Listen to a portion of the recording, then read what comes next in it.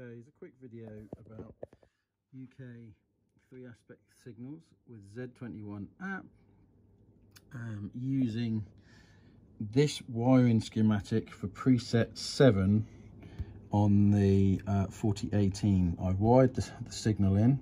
This is quite a basic signal, but there's enough, all these wires here,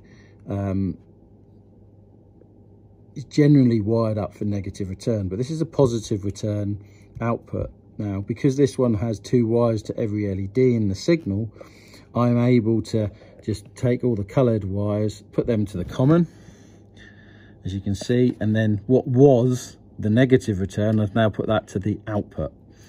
If you have these signals, you can do this, but if you have other signals, you may need to use the adapter here to convert it from negative to positive return. That's what these do. So the first thing we need to do is set the 4018 to the start address we wish the module to be. Now, this customer who I'm doing this predominantly for wants to start on address 25. So the first thing you do is you press the program button.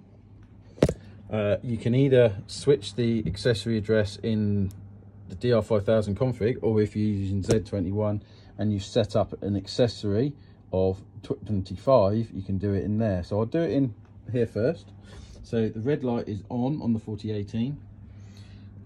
We can then switch one way, and I always do it the other way, but now the red light has gone off, so now this is active, 25 to whatever, and it was the last thing sent, so this is live.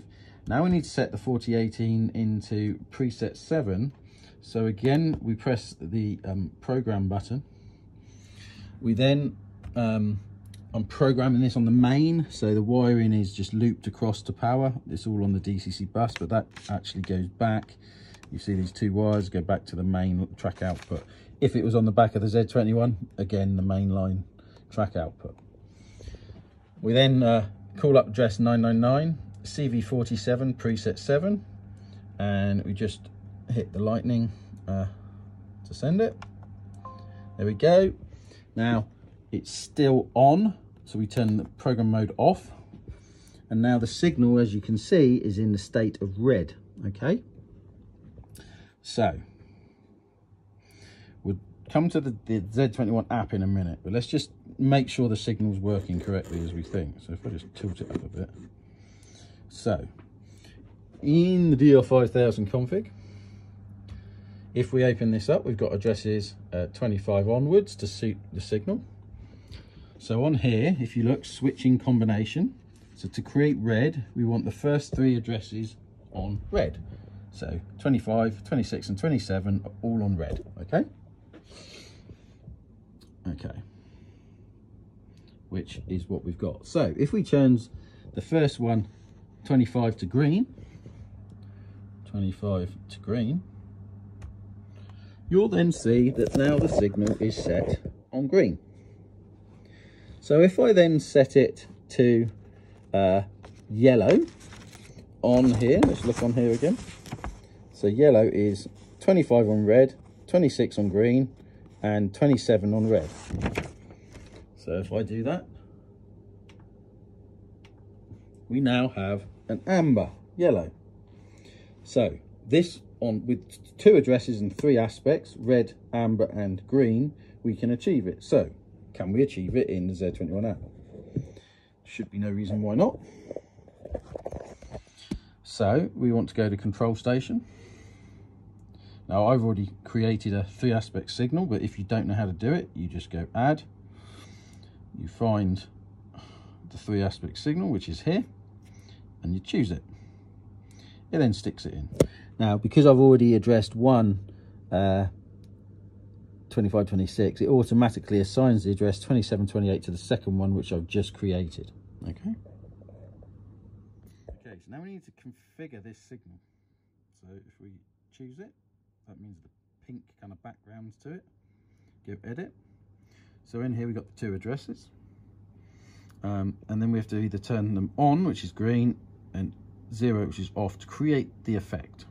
Okay, so it's as simple as that. You map the effect. So to get green, we need on, off,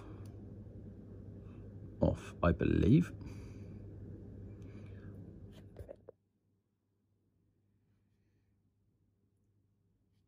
So if you've got 25 and 26 and you've set it to this, it should work.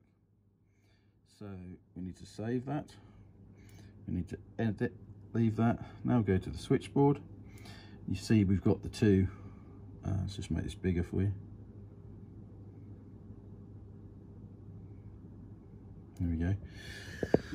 So signal, let's see if I can get it so we got both of it in shot. It's clear to see. Red, amber, green. Red, amber, green. So we've only used 2 addresses to create the one lighting effect rather than have the flashing amber as well. We could do that, but that would enable using the 3rd address. Now, I haven't looked any deeper into the Z21 Up. I don't use it myself, but at the moment it doesn't allow me to use the 3rd address on that same signal. So that'd be something I'd have to look into. But to get the free aspect working, as you can see, those settings work, and it's just like that.